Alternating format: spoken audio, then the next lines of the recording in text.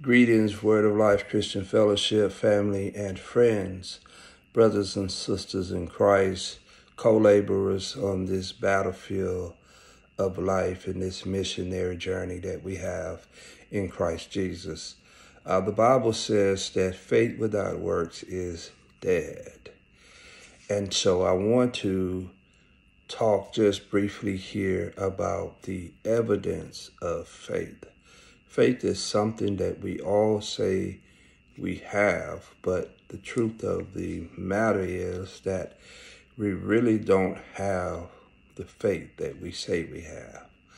Because if we say we have faith, then it will be manifested in the things that we do. This is what James was simplifying for us in his epistle, that faith without works is dead. So faith should be evidenced by our actions, things that we say we believe in, things that we say we believe about God, about Christ, things we come across in the Bible that we say we have complete faith in.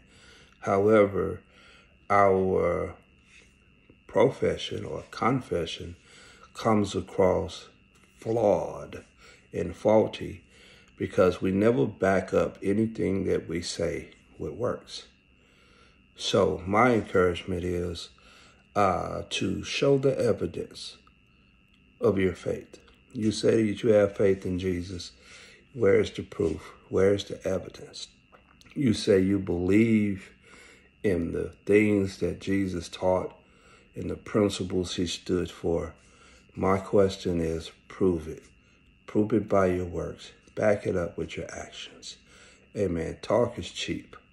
Anybody could say something, but it is always proven by what we do. So put some action with your talk. God bless you and keep you is my prayer. Love you all. Take care.